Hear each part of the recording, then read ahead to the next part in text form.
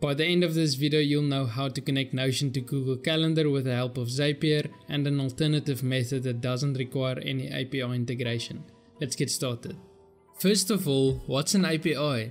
An API is a piece of code that enables you to transfer data from one software to another. To find your Notion API, go into your settings and under the Integrations tab, click on Develop Your Own Integration. Create a new integration, fill out the necessary information and click on Submit to get access to your Notion API token. Now that we have our API token, we can go to Zapier and under the My Apps tab, you'll be able to add Notion as a new connection. This is where you enter your Notion API token and select which pages you want to share with Zapier.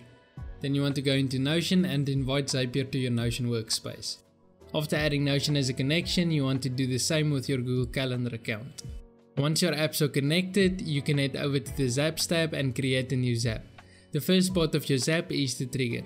Select the app you want to transfer data from and then choose the trigger you want to use in your automation. In this case, it would be once we've created a new event inside our Google Calendar. Then you want to select your Google Calendar account and which calendar you want to use. And lastly, you need to test your trigger by creating a new event inside your Google Calendar. Once your trigger is successful, you can click on Continue. The second part is the action. For the action, you'll need to set up a Notion database and add all the relevant properties you want to use.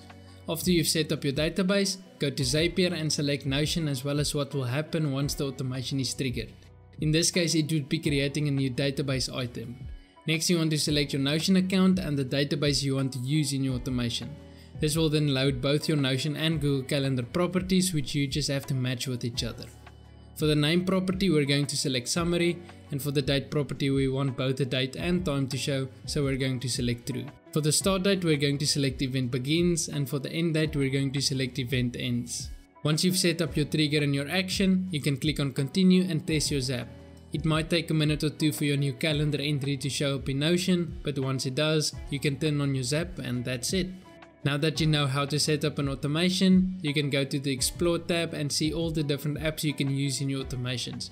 You might discover an automation that you didn't even know was possible. An alternative to using the API is to connect Notion to Google Calendar with the help of Notion widgets.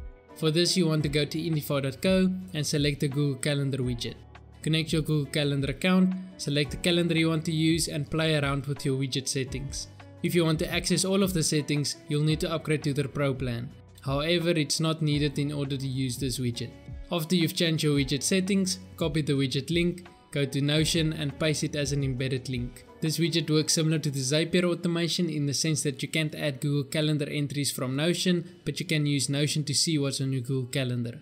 If this video was useful, I'd really appreciate a like, and if you didn't like this video, press the dislike button twice, just to be sure. Thanks for watching. I'll see you in the next one.